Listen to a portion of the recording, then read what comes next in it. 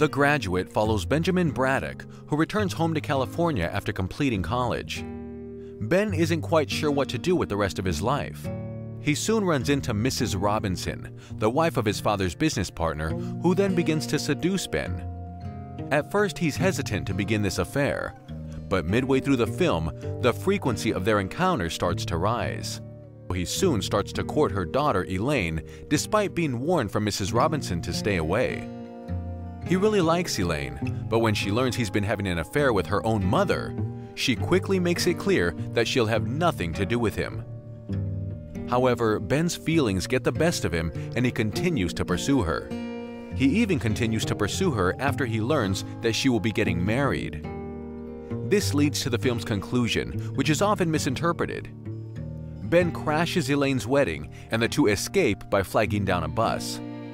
The last shot of the film has both Elaine and Ben sitting there on the bus with a smile on their face.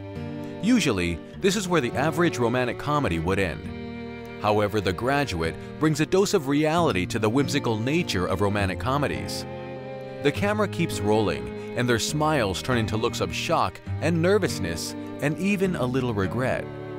To me, their faces scream, "What the hell did we just do?" Elaine's impulsive nature has gotten the best of her.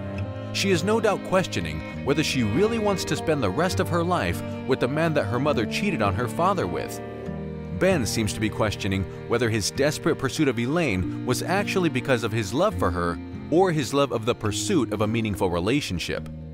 Their actions have, no doubt, completely altered their futures.